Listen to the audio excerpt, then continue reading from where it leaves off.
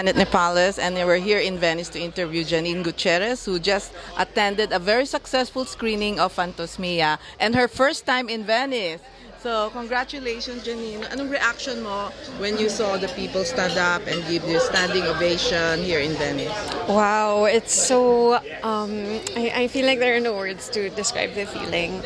I'm really a fan of film, so I see the videos of when people watch the premieres and they stand and clap for a long time, and it's so thrilling and like humbling at the same time. Kapag pelikula mo pala, when it's your film, that's where that happens. So I'm just so happy and inspired. And this is your first time in the Venice Film Festival. Talk about that, what you look forward to, walking the red carpet.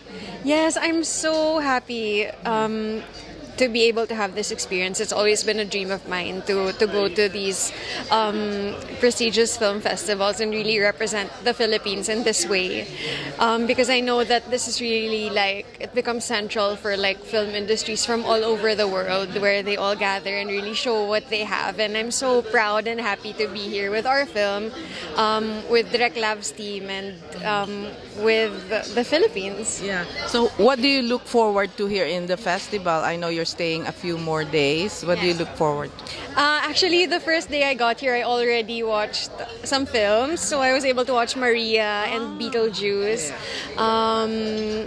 And I watched one more film. So I've been really just trying to soak up the experience. And it's so surreal. I've never been in a place that's so filled with like cinephiles and people who love film and just love the experience of watching a film on the big screen together. So I'm just having so much fun.